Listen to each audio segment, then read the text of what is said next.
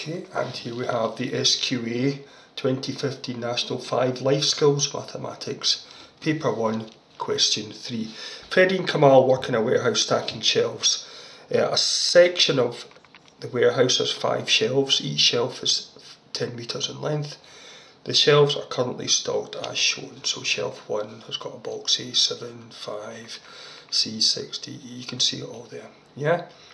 A new delivery of box H, which is 6 metres, I, which is 5, J, which is 3, K, which is 4, and L, which is 1, arrive to be stored in this section of the warehouse. These new boxes need to be stored on different shelves from the existing stock. Okay, and the existing stock can be rearranged to create space for a new delivery by writing the letters A to L down below. Here we go. Right. What I decided to do was to stock shelves 5 and 4 with the new batch, and the idea, as you maybe guessed, is to get combinations that add as close as you can to 10, if not 10, without going over. So just a quick inspection. Box H is 6 and box K is 4. 6 and 4 give 10, so I've put them on their own little shelf there, and as you see, when I did the sum earlier, I crossed them out. The other 3, I, J and L, 5, 6, 7, 8, 9, yep, they can all be put, I, J, L, they can all be put on the one shelf as well. So now we have the problem of the other ones to be stacked in the top 3 shelves that I've done. Again, try and get as close as you can to 10, if not 10, without going over. Okay, let's see, quick check. C and E add up to 10. So there we go, C and E, there we go, are going to go in that shelf there.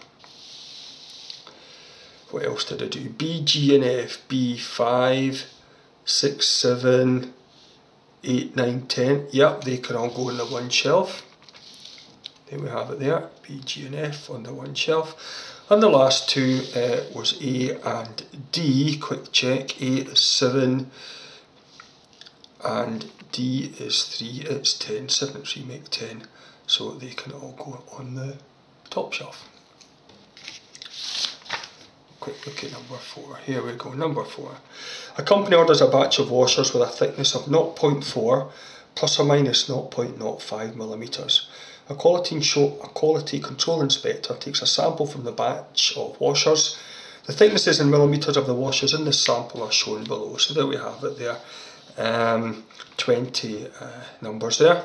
Let's have a quick check. What does 0.4 plus or minus 0.05 mean? Well, it's a range of numbers from 2.4, pardon me, take away 0.5, that's 2.35, to 2.4 plus 0.05, which is 2.45. So 2.35 to 2.45 inclusive means you actually include these numbers. If they're actually there, they're okay.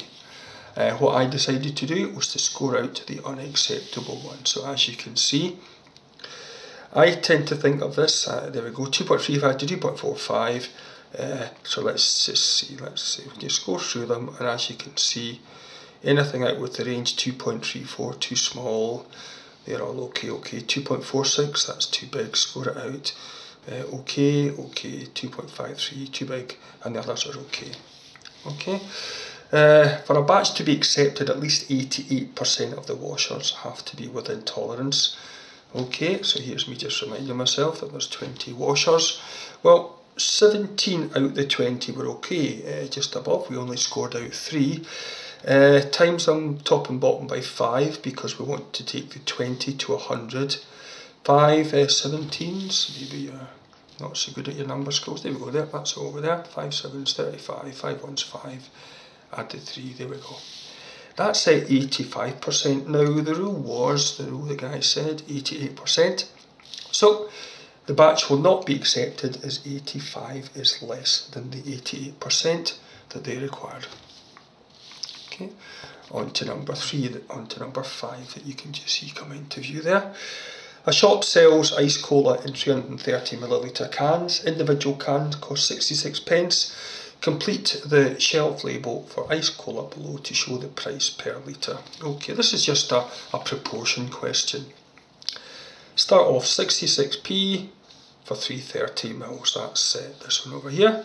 I chose to divide by 11. 66 is 6. 33 divided by 11 is 3, so 33. 330 divided by 11 is 30. Okay, 6p for 30 mils, divided by 6 again. Obviously it's a wee bit being very slow here. That means 1 pence for 30 divided by 6, 5 mils, just taking my time here. 5 mils times that by 200 because we want 1000 millilitres, that's a litre.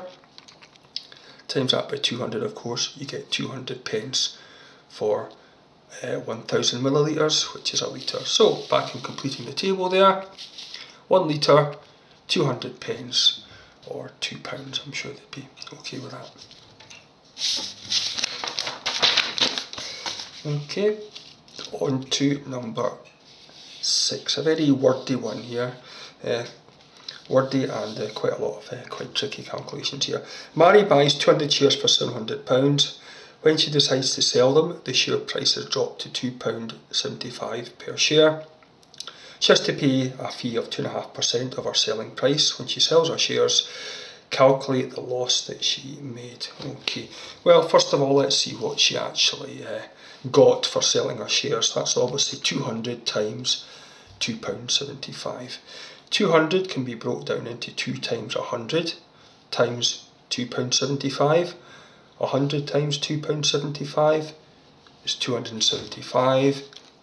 Times that by 2, you can see my little calculation there, 550. So she sold her shares for £550. She's also got to pay 2.5%. Now how did I do that? Well, I did it nice and slow. 10% of 550, 55. 5%, half of 10%, half of 55. Maybe you can do it in your head. Sum over here anyway. £27.50. You could do that as a chimney sum. Half of 5 is 2.5, so 2.5% is half of that. Again, you can see the sum done here. There it is there. So she sold them for £550, but she's got to pay £13.75. So she eventually sold them for £536.25.